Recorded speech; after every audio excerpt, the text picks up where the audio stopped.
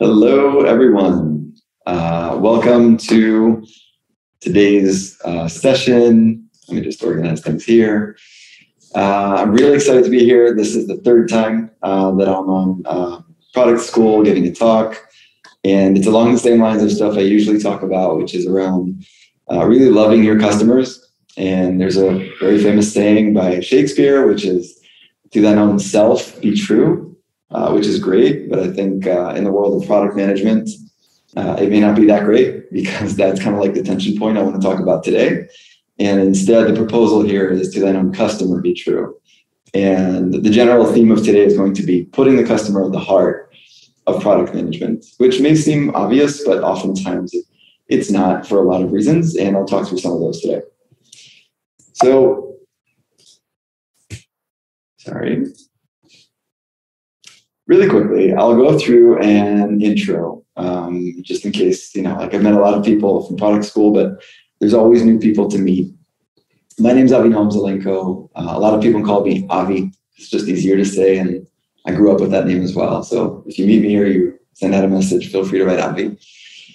Some things about me kind of broken up into career highlights and a bit about me in my spare time.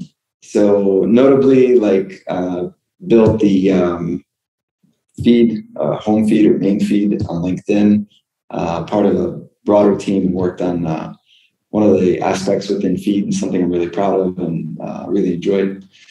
And also worked at Atlassian on the Confluence editor, so specifically working on Confluence Cloud. Was on the team that rebuilt and then rolled out a brand new editor to all the customers, which was probably one of the more challenging projects I've got to work on. Also really proud of it, and just great to see what's out there today. I also am an advisory board member at the University of California in Irvine to a certificate program in user experience. And last but not least, I'm also a product-led growth advisor, whether it's to startups, angel investors, and institutional investors, etc. In my spare time, I'm actually an Ironman in training, not a full Ironman yet. Most I've ever done is a half Ironman.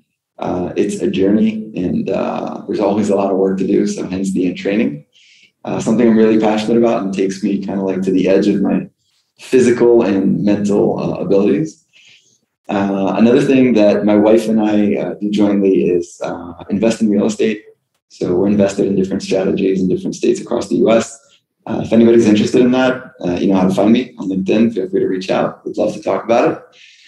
I am the youth basketball coach for my son's third grade basketball team, and my first grade daughter is now into it, and she made me promise to be her coach too.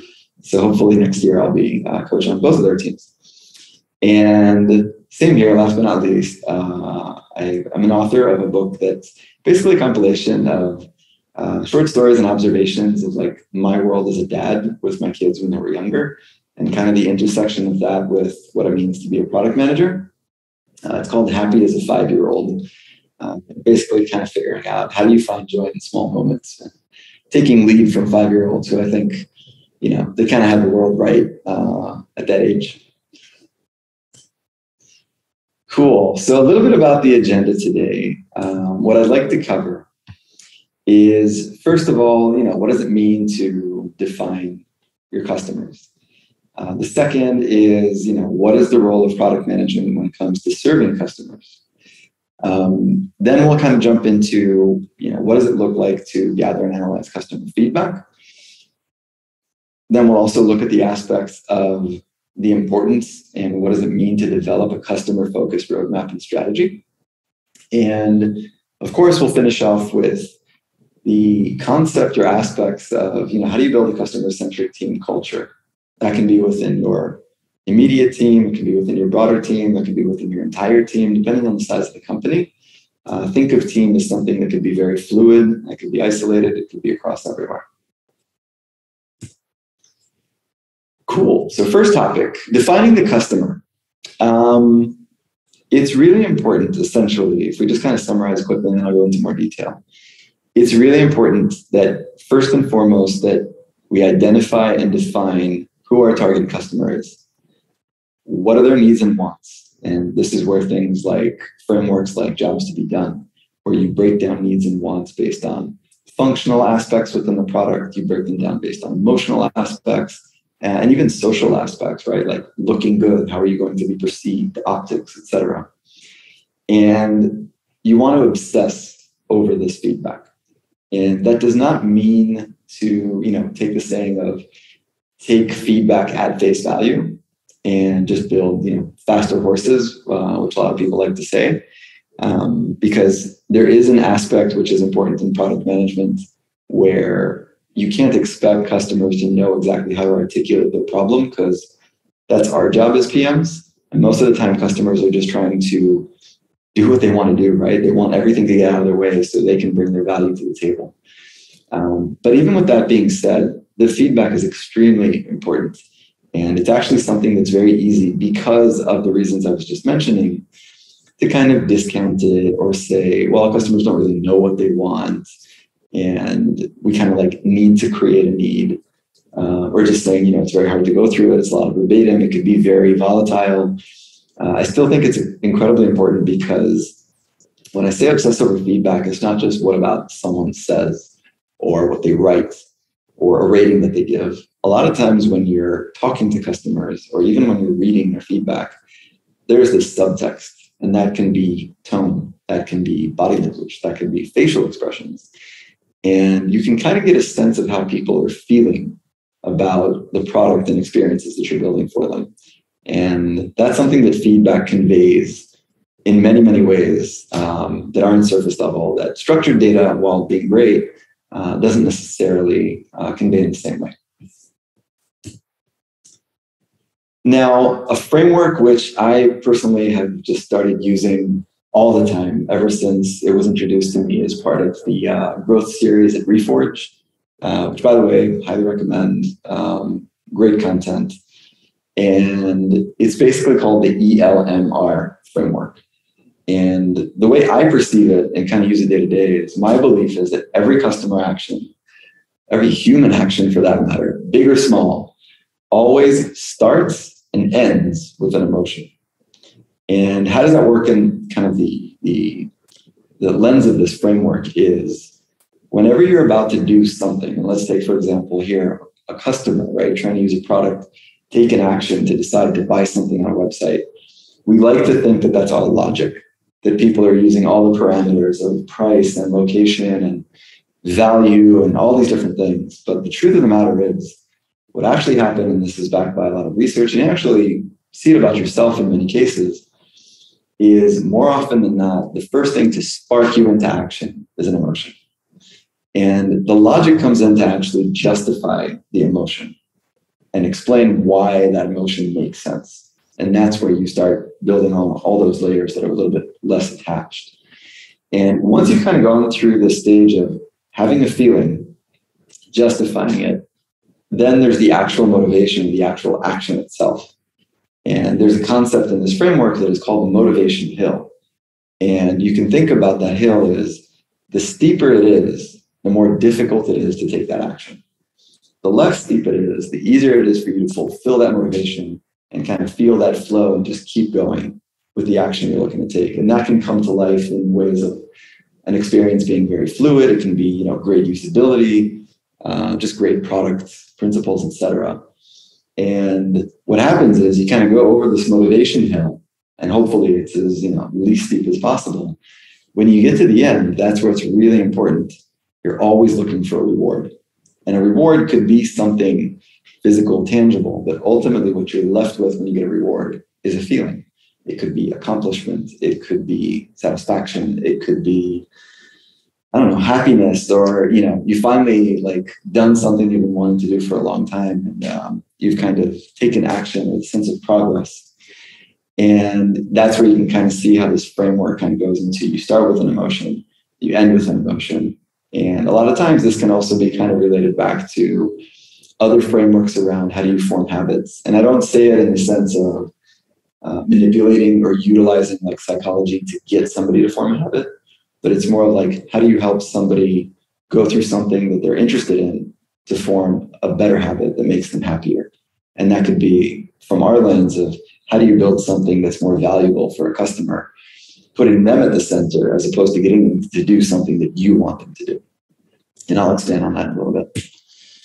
So our next topic is, what is the role of product management in serving customers? And generally, I think that the ultimate role of product management is to actually do that. It's to serve the customer. And yes, there's, like I said before, a lot to be said on how do you kind of read between the lines of the feedback? How do you create needs, right? There's some products that have created needs of things that we didn't think we even needed. But ultimately, the customer is the most critical stakeholder. If you're really thinking about your job, a lot of stakeholder management is always referred to as internal, whether it's vertically up to leadership, whether it's horizontally with like partner teams. There's always that non-present party and stakeholder, which is your customer.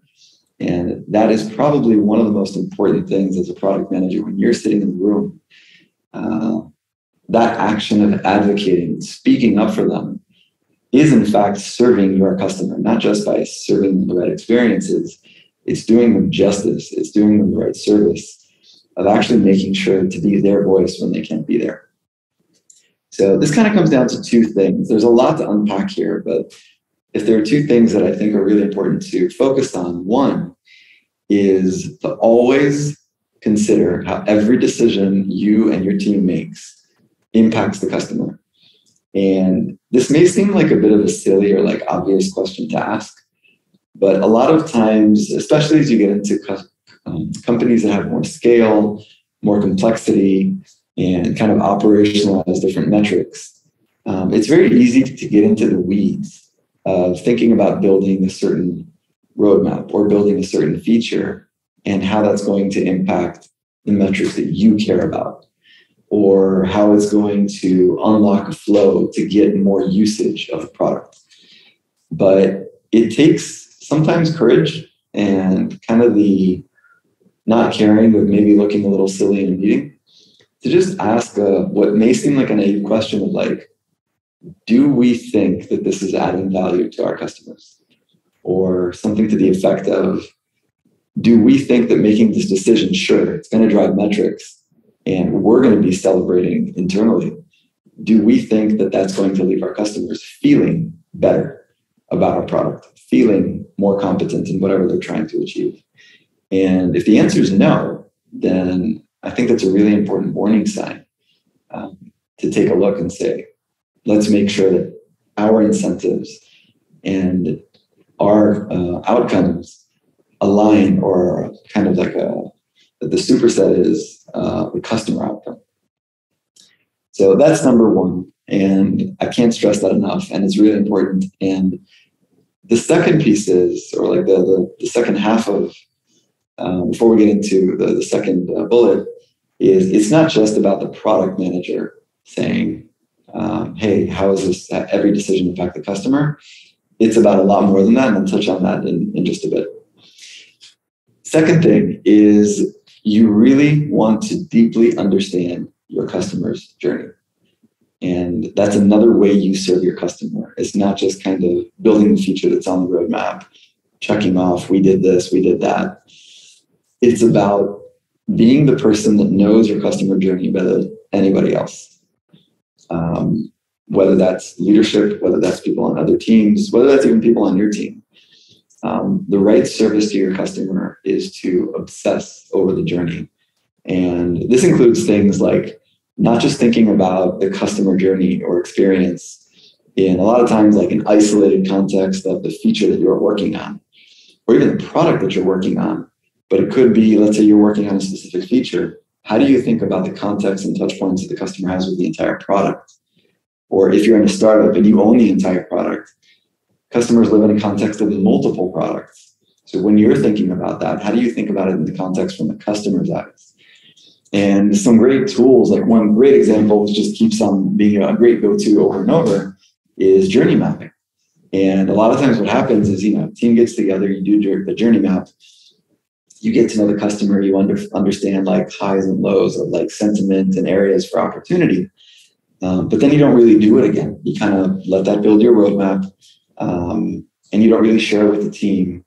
And then you kind of stay stagnant and you don't understand why you're building stuff that may not actually make your customers happier with the product. So it's really important to keep on doing this remapping of the customer's journey, because your customers change, your product changes, the market changes. Just thinking about the market and the amount of changes that have happened to your customers in the past, geez, I don't know, like 6 months, if not 3 years or something like that. It's insane. So what worked 6 months ago may not work today. And it's really important, and I can't stress this enough, is when you're doing these kinds of exercises, is not to just think about them from the lens of just the PM or just PM and design. Get engineering in the room, right? Whether it's the engineering manager, invite on an opt-out basis if people don't want to join, invite people from the entire engineering team, invite cross-functional stakeholders, invite your product marketing manager, a data scientist. Like, everybody's got an interest, and the more you do this, the more of a service it will be to customers, that everybody who kind of all the different functions knows them, and then it'll build a habit of advocating for them, which we'll talk on in a bit. The next piece is customer feedback and data, which is, kind of like it's the backbone of how do you make these decisions on how to serve your customers. So the really important thing is, a lot of the times teams from places I've worked on in general, like, we talk about being product minded. And my belief is that product minded is actually a subset of being customer minded. And I think that the real outcome that you want is to have your entire team to be customer minded and to feel empowered to be that way. Because that incorporates a lot more things than just product minded. Customer minded could be on any single touch point. It doesn't have to be in the product. And that's really like the gold standard of where you want to get to. So if we think about it, we can break this out also into kind of two main areas. One is when you've got like feedback and data, et cetera, is you want to clearly define like what are the objectives you're going after, right? It could be, some companies have like touchy-feely metrics, which could be like CSAT or how happy people feel about the product, or all these cool things like customer love, whatever. Or you can have it be more structured or less structured, and whatever works right for you. And you want to make sure that you have the right methods to collect that feedback, right? Like when I was working on Confluence, we had a contextual survey that was like an emoji scale about how people feel about editing. And that was a way for us to get like a more structured way to collect feedback and baseline and actually see it changing over time, while giving people an optional ability to then like add their commentary, which they did quite a bit. And we then use that for theming and kind of breaking down things. But the overall kind of scale of like 1 to 5 with those emojis helped convey emotion and sentiment, and at the same time helped us be accountable on something that's pretty hard to move. And within this thing, again, this goes back to what I was saying before, you want to think about two sides of participation. One is you always have to think about how do you give value, or like what's in it for your customer to participate so they give you feedback, because it's not always an easy thing to ask for. And this is where you want to make sure it's contextual, valuable, and like timely and respectful. And that's one key element. But the second piece is, once you have that, is when you encourage team participation, that's where magic starts to happen. And I'll give you an example. When we were working on one of the products that I worked on, we had this thing that we called feedback readback. We'd take all the feedback that came in, just mountains of verbatim, and we'd get together as a team, and all the engineers would come, and every week we'd assign somebody else who kind of ran the meeting, and we'd go through the feedback, and just for a couple minutes, we'd discuss on every point, or like every feedback item that came in, what do we think that the customer means by that, right? Instead of just saying, I like this feature, I would like to do this, we tried to unpack it. And that conversation within the team elevated us, not from just being product minded to being really customer minded. And that's when you started to get things like engineers and people from different parts of the team coming up in meetings and saying things like ideas for how to improve, not just based on face value of like, oh, did we ever think of doing this, but actually knowing how customers feel and what they want. And that's where you really start to kind of elevate your ability to build stuff for customers. The second piece is to really think about how to incorporate customer feedback into the product development process. And the way to do this is like what I was saying before, is focus on making everyone an owner. If as a product manager, you are the only one who's advocating for the customer, and you've kind of got your back against the wall against capacity and timelines and, perfect designs versus good enough designs, all these different things, then yes, you're doing like already one step of serving your customer, but you're kind of defending against one side and another side. When everybody becomes an owner on this feedback, like I said, that's when people will start to make recommendations and ideas. And a lot of times these are the people who can actually like code and build them based on what the customer already says. So you kind of get yourself out of the way and you become part of the team thinking about it together. And that's where you can actually start to multiply as a product manager, not to mention become more strategic in your day-to-day. So I'll transition now into how this comes into play in product roadmap and strategy. And basically, the approach that you want to take is, and this is kind of like general, and there are different kind of schools of thoughts of how to build product vision. You can work your way back, you can work your way from the ground up. Ultimately, you can either start from where are you now, where do you want to go next, what's the next stage that kind of gets you to your vision, or you can say here's a vision and then kind of work your way back all the way to where you are now. Whatever path you choose, what's really important isn't just to align at the starting point. It's to look across that journey as you go from now to vision back and forth. And when I say align, I mean is not just align internally on, hey, this is what the roadmap should be and this is what our vision should be. It's to make sure that this vision, that this path is always aligned with what customers need, what they expect, and what they want, based on all the feedback that you're always getting, based on the relationship that you're building with them, and based on the fact that you are trying to put them at the heart of everything that you're building. Because a lot of times you'll look on roadmaps, internally everybody will be aligned, but the roadmap isn't really aligned with customers. If you showed your roadmap to that customer, which by the way, I highly recommend doing, whether it's like a customer advisory board, I'm a huge fan of making roadmaps public, depending on where you work. Usually smaller companies are really cool with that. And that'll be your best sanity check. Like, are you aligned for real with the real world and not just with your stakeholders? And the next piece is, once you're actually aligned, both internally and externally, that's where you can start to develop. And what I mean by develop is you can start to build out your roadmap. You can start to actually build out your features. And this is where, like on the macro and micro level, you start to evolve, right? That's like iterating. That's taking a certain thing, making sure that it actually provides the value that you hypothesized that it would. Validating that with customers, getting your feedback, continuing that loop, and making sure that everybody's always asking the question, right? Is this actually providing value to a customer? And having the guts, even if something, for example, was a huge win on metrics, but you actually have feedback from customers that they don't like it, is serving your customer by bringing up that voice in the conversation. And I think this is where Evolve kind of comes into play. There's a really cool framework. I think it was mentioned in the movie World War Z. I think it originates from the Yom Kippur War. If I'm not mistaken, it's called the 9th person rule. It basically says if everybody unanimously agrees on something, that a little bit of paranoia can come in handy. And you have to assign like the 9th person to be the person who's going to play the devil's advocate, who's going to be the contrarian and look for what's broken. And I think it's really important when you're doing these things. In the example that I gave you, a lot of times in the world of product management, you'll ship something, it'll move metrics, it'll drive usage. And we're kind of trained to then think of like, that was a great success.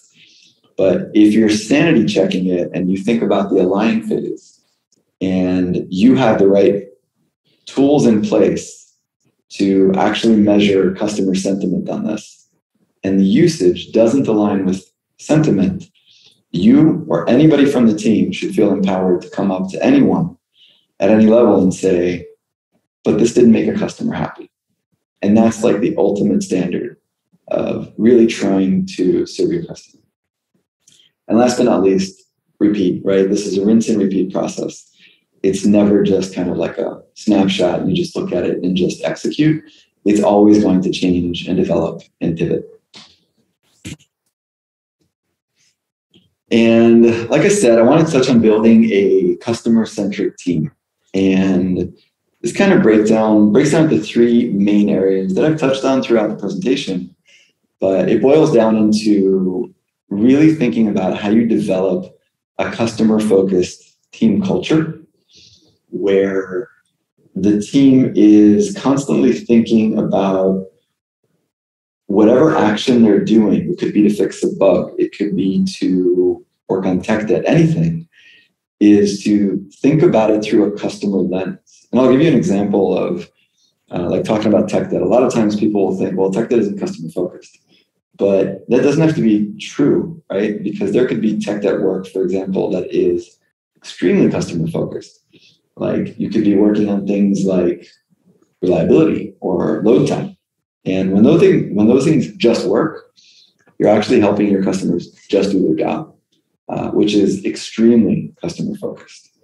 And you could be working on something very foundational, which will actually unlock the ability to, in the future, add things that you couldn't even dream in the product that customers have been begging for.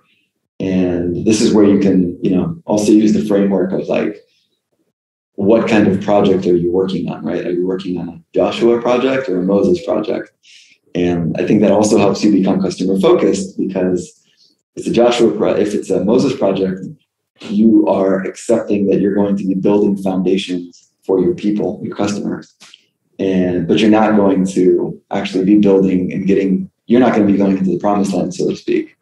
Joshua project means the foundation is there, and now you can actually enjoy everything based on that foundation once you kind of reach the promised land. Second piece is you really want to empower team members to make customer-centric decisions. And like I said, this is where a lot of magic happens. And I remember working at Atlassian, there was this cool approach of I think the most senior PM there, and he spoke about how one of the goals of product managers should be to help engineers on their team become product engineers.